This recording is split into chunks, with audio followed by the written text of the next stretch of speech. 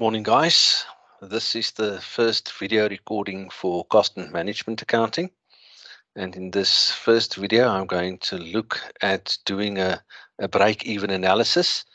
It is the first question that you will normally find in assignment 1. So let me quickly just show you what I have here. This is cost and management accounting sample assignment 1, question 1, break-even analysis, and this is exactly how the question will present itself either in an assignment, a test, or an exam. So you are given information and then you are required to do certain things. Now, what I have done is I have gone and I have put all of this information for us in an Excel spreadsheet, exactly as it was there. That's the given information for opportunity 1 and opportunity 2, and then the requirements here. So let's have a look at it.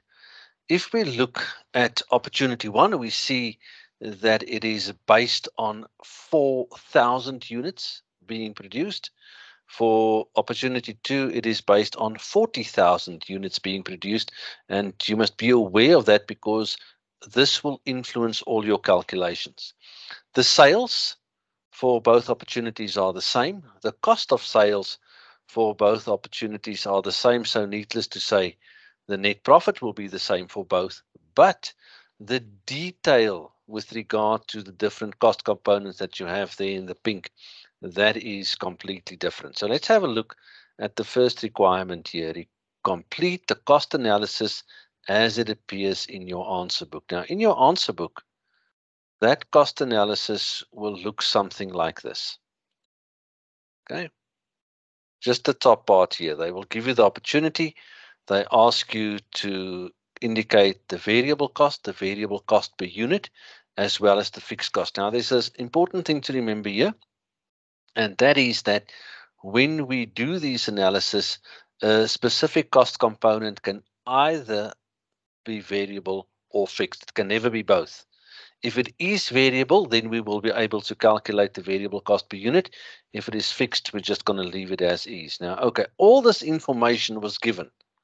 So it is not like you have to wonder about it. Direct materials, it was given for opportunity 1, 150,000. So we can simply put it in. Okay, direct labor was given 157,000. Simply put it in. Sales commission was given. Okay, it's 35,000. Simply put it in. Now, a key here, if you see the word direct, it is a dead giveaway that we are indeed working with a variable cost, because if we are not going to make anything, it's not going to cost us anything.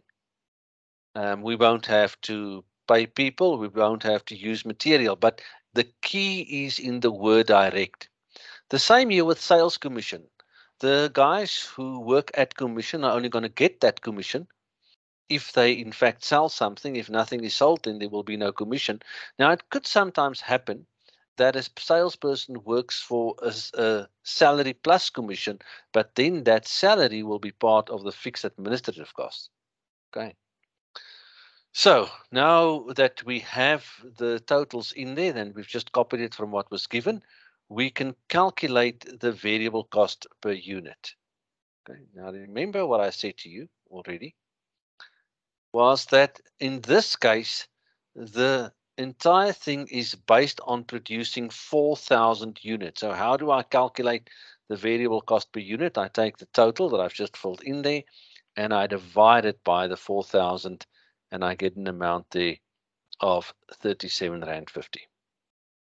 Okay, next thing I must do is I must find the variable cost per unit for direct labor. And once again, I divide it by 4,000 units and I get 39.38 Rand. Same with the sales commission. I take the 35,000 that was given, I divide it by the 4,000 and I get to 8.75 Rand. Only thing that we now need to do for opportunity 1 is record the fixed cost exactly as it was given. The fixed manufacturing overheads, 115. Let's put it in. The fixed administrative cost 200,000. Let's put it in. Okay, and then the moment we've done that, what we now need to do is we now need to total these columns. So let's total them.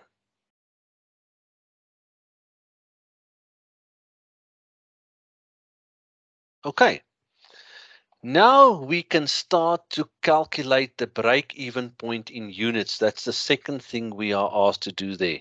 See, calculate the break-even point in units for both opportunities. I'm going to do everything for opportunity 1 first, and only then am I going to look at opportunity 2.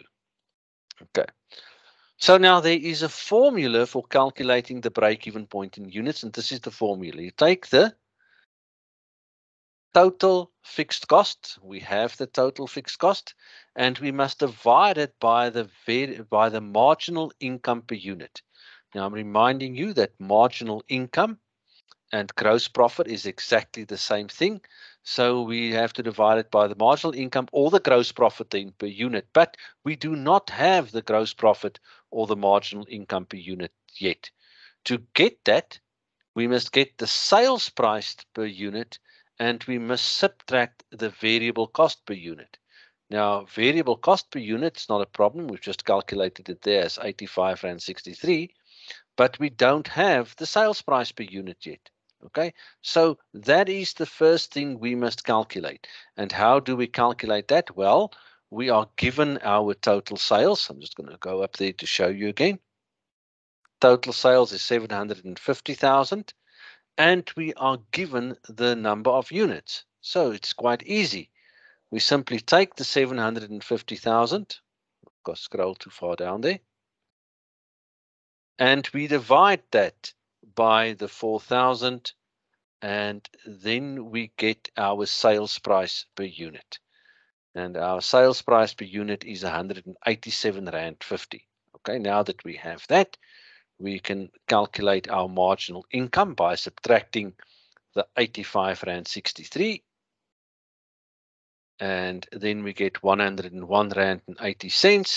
And now we have that, and we can now take our total fixed cost that we got there, the 315, we divide it by the 101.88 that we've just calculated there, and we get an amount. And the number of units that we have to manufacture for opportunity 1 before we make a profit is 3,092.02454. Now we cannot make part of a unit. What are we going to do with it? Okay, so in truth, we always have to round up the number of units in the real world.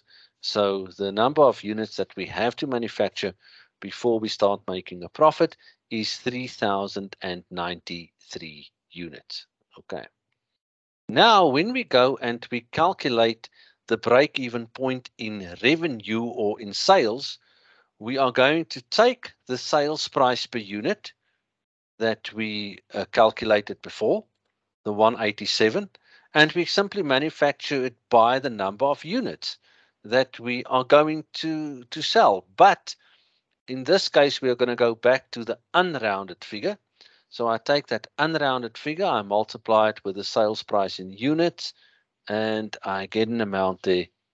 And the amount is almost 580,000. So if I get to 580,000 rands worth of sales, I know that I indeed made a profit. Okay, in this case, our sales was considerably more, so it's been a good month. We can do exactly the same here for opportunity 2. Not going to do that again. I've already showed you how to work that out. And now we follow the exact same principle again. We calculate the sales price per unit, but now remember, although the sales is exactly the same, 750,000, for opportunity 2, if I go up here and show you, remember it is not based on 4,000 units, but on 40,000 units. That's why we expect this variable cost per unit to be much lower, and indeed it was much lower. it was R2.63, R2.63 for the direct material and direct labor respectively, and only R1.75 for the commission. So in this case, our total variable cost really is only R7. Okay, so we take the 750,000 now, we divide it by 40,000, and we get R18.75. That will enable us to calculate the marginal income, because we are simply going to subtract the R7. We already have our total fixed cost at 377,500. We can now divide it by that 1175, and then we get an answer there of 32,127 units. Once again, we have to round that up because it's impossible to manufacture 0.67 of a unit. Okay, and so we see that we have to manufacture 29,000 units, 29,362 units to be exact, before we start making a profit.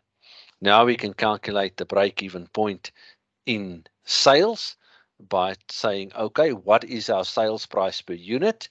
Well, it was R18.75, and we are now going to multiply it by the unrounded units, break-even units, because we want to get an correct amount.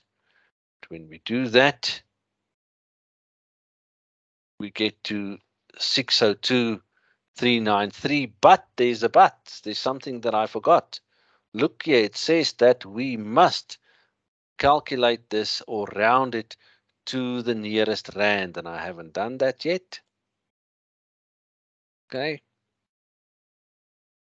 So if I am going to round it to the nearest rand, this will become,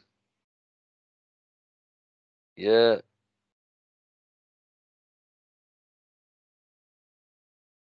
sorry, it will become 579 rand, 755 rand. In the case of opportunity 2, it will become 602,394 rand. And that is what we need to fill into our answer sheet. Let's go and have a look. Did we complete the cost analysis? Yes. Did we calculate the break-even point in units for both opportunities? Yes. Did we calculate the break-even point in sales for both opportunities? Yes. So now we can say, okay, we've done all of that. Let me minimize here. Let me minimize the Word document. And really, guys, that is how you do a break-even analysis. So I'm going to stop the recording, and then looking forward to seeing you for the next lesson. Goodbye.